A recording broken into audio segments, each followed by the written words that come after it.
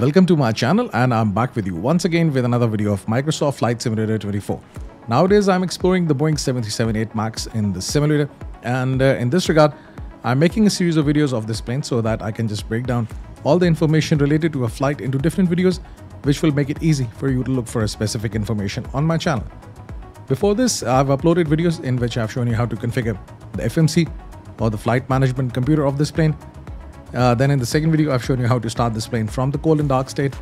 And the third video is about the autopilot.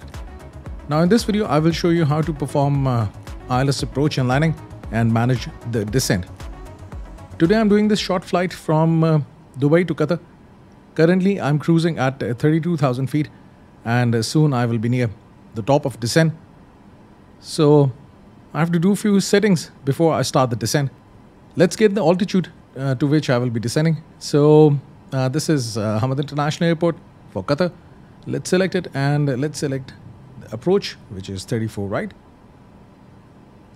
So 2,500 is the altitude at which I will be intercepting this glide slope. So let's reduce the altitude. The descent will not start now as the plane is in the VNAV mode. So that's why as soon as the plane will cross this point for the top of descent, the descent will automatically start.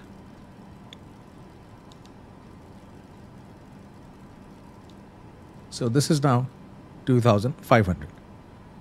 Let's go to the flight management computer. But before this, let me just adjust the sunlight. I will just keep it over here. Okay. So for this, go to this option, init-ref, and go to index and approach. Now you have to select the flaps and the speed for the approach. Right now, the gross weight is 165.3, and according to this weight, these flap settings and the speeds are calculated. Now you have to actually get the new gross weight. So once the plane is at Hamad International Airport, there will be 26,000 pounds of fuel in the plane at the destination. So I was carrying 30,000 pounds. That's why I will just burn 4,000. Too much fuel for this flight. Okay. So let's go to index approach and 161.2. And now you will see we will get new speeds. So let's select this full flaps and 44 knots for the approach. And let's wait for the top of descent. Now the descent should start automatically. Let's wait for it.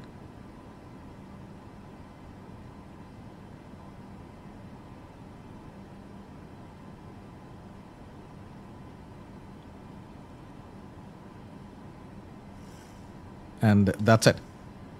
Now this is the indicator for the vertical path, whether the plane is following the vertical path or not. If it's in the middle, it means everything is good. If this triangle is above, then it means you are lower than the vertical path. And if this triangle is over here, then it means you are higher than the vertical path. If you're lower than the vertical path, then it's okay. But if you're higher than the vertical path, then you have to increase the descent rate in order to follow this vertical path. That's it. So now it's a long way to go, and there are many constraints during this flight, and the plane will actually follow them. Now one more thing I just want to let you know is this, that I'm using, let me just get the controller settings. I'm using the Thrustmaster TC Quadrant, the Airbus edition, and I'm using the default settings for it. So if you open these control settings, you will see TCA Quadrant, Airbus 1 and 2, 2004, transversal. So these settings are there.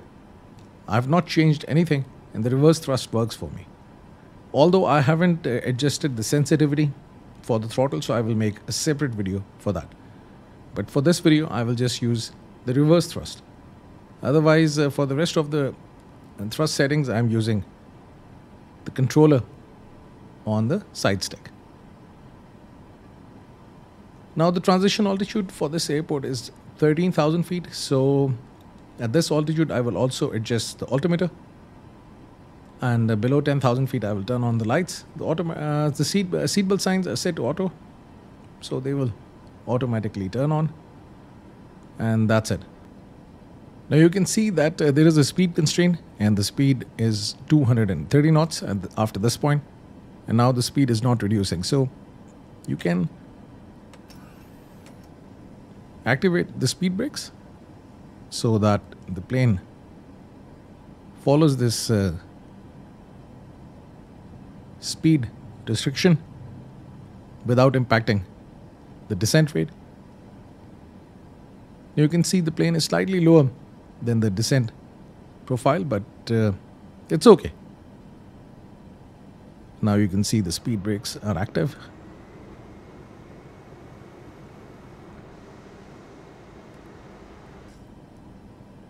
That's it. Now I can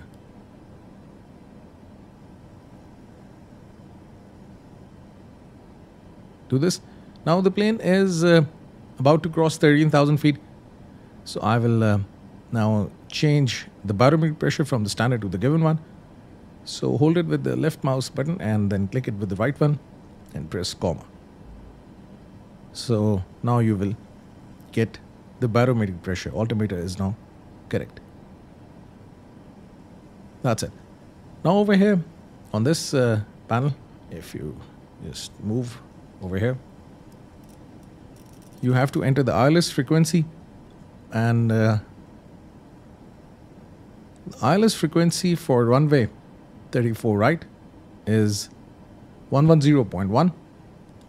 So this is the ILS. You can change the mode. If I press this button, it goes to VOR and then ILS. So if you're carrying out VOR navigation, then you can set the VOR frequency. Otherwise, you will set it for the ILS. You can clear it. Can I? No. Okay, let's enter 110.1 and press this button to make it the active. And now you also have VOR over here because it's swapped. So you can change the mode and 110.1 as a contingency. I'm doing this. So let's keep ILS on both of the modes. Now the plane is below 10,000 feet. I can turn on the lights. Turn off lights, taxi lights, landing lights, logo, wing, and wheel well. All the lights are on now. And that's it. Everything is good. No errors. So now it's time to set the minimums, and the minimums are given over here. Category 3, it's the most precise ILS approach and landing. And then you have Category 2, Category 1, and localizer DME, which is the least precise ILS approach and landing. So as ILS is carried out by the instruments, so that's why it has to be accurate. This plane can perform a Category 3 landing. So you can set this the CN height to be 75 feet above the ground. The runway elevation is 13. Another thing that you have to do, you have to set the landing altitude. So the landing altitude is, I will keep it at 50 because you can either keep it 0 or 50. And that's it. So it's 13 feet. So you can keep 75, but as it's mentioned over here as company, so the company provides you. For Category 2, it's based on the radio. So in this type of altitude calculation, radio signals are sent to the ground to get the distance. And the Category 1 and localizer DME, which is distance measuring equipment, DME stands for, is based on the barometric pressure. So you measure the altitude based on the barometric pressure. So for Category 2, I will set it to radio. Just move this knob, move it to radio, and then you can move this smaller knob to adjust the altitude. It will be 150.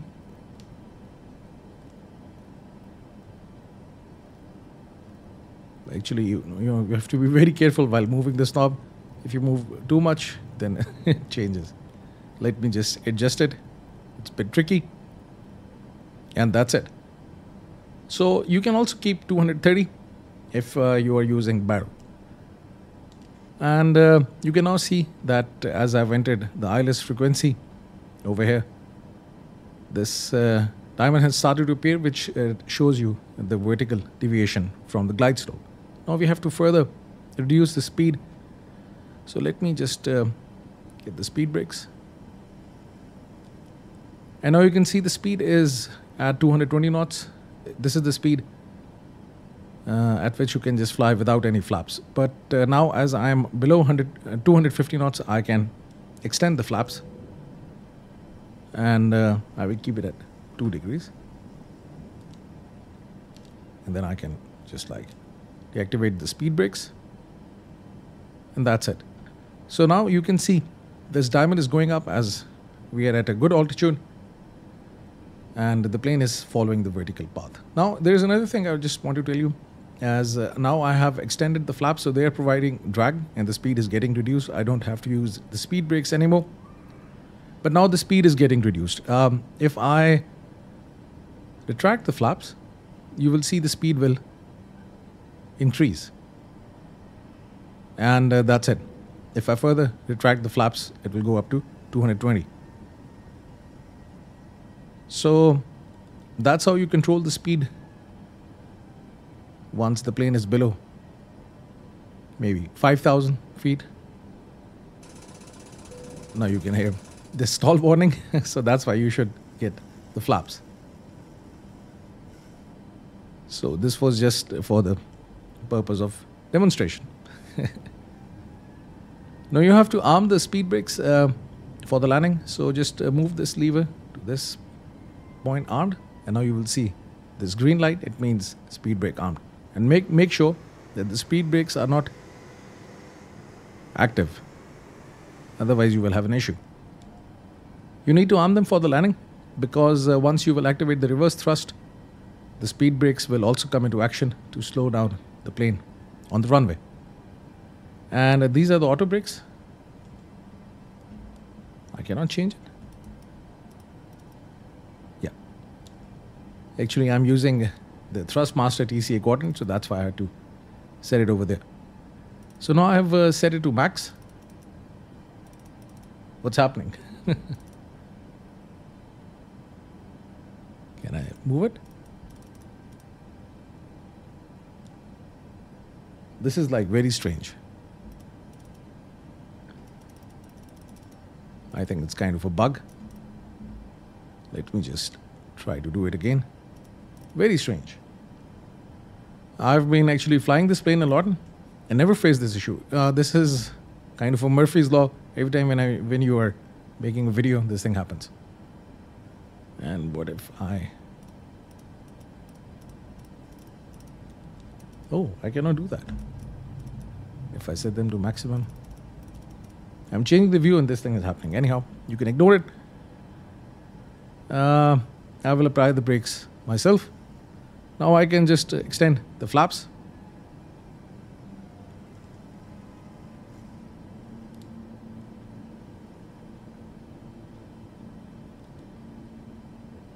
Let's adjust the heading. The heading of the runway is 336, if I'm not wrong.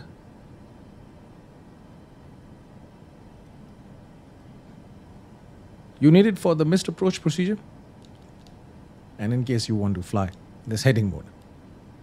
That's it. I can further extend the flaps. So the runway is now 10.4 nautical miles away. I can further extend the flaps.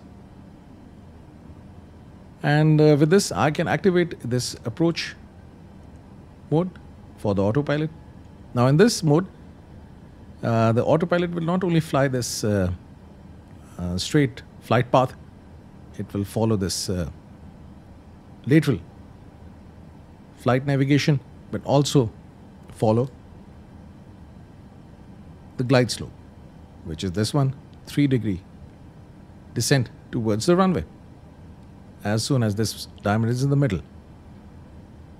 So this is for the lateral navigation and this is for the vertical path. And now you can see the plane has started to descend towards the runway. So the minimums are set, lights are on, speed brake is armed for the landing. Let's try the auto brakes one more time. Or maybe I just keep it like this and I don't change the view, because you know I can activate the speed brakes, but if I change the view, this is very funny. As soon as I right click, this thing happens. So I will not do this. No right clicks. Now you can see VNav and LNav are not active, and now the approach is active because approach is carrying out both of the navigations, the LNav and the VNav. And now I can lower the gears and extend the flaps.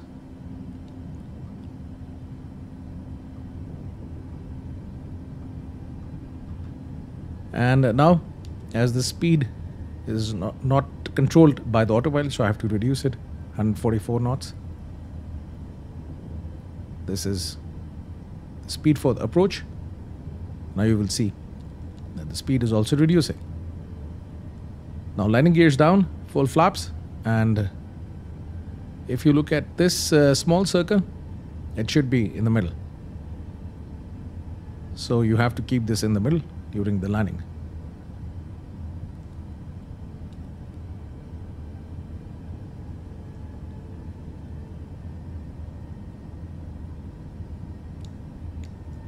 I can close the AFB.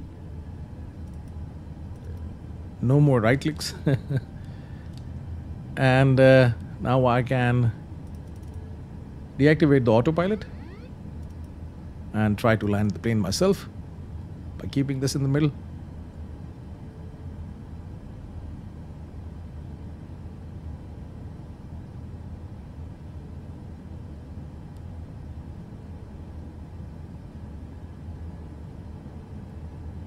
Actually, I have only performed 3 or 4 landings with this plane in the new simulator, so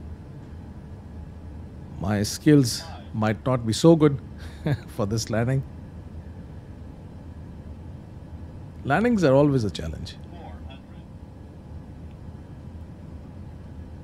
So I'm just trying to aim for this smaller circle.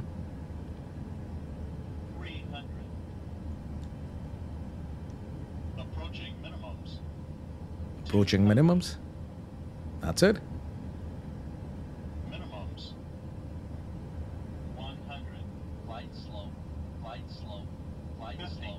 Flight slow. 30. Flight slow. Flight slow. 20. I think this is not correct because, you know, I have missed the touch point.